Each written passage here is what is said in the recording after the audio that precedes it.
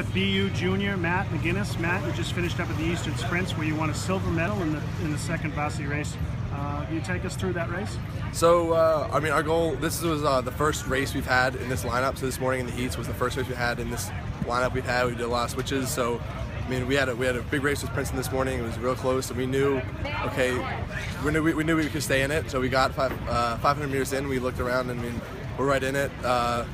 Princeton was ahead a little bit. Harvard was ahead a little bit, but we knew we stick to our race plan. We stayed strong, made the moves at 1,000 meters, walked back in, and next thing you know, our sprint is our go-to, and that's what took us through to get the silver medal over Northeastern.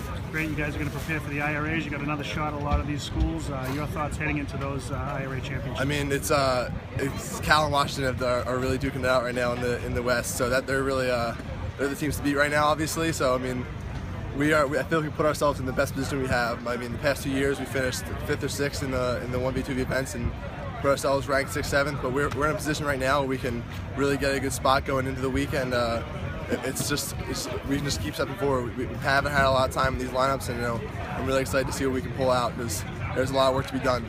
Great, thanks, man. Congratulations on the silver. Thank you very much.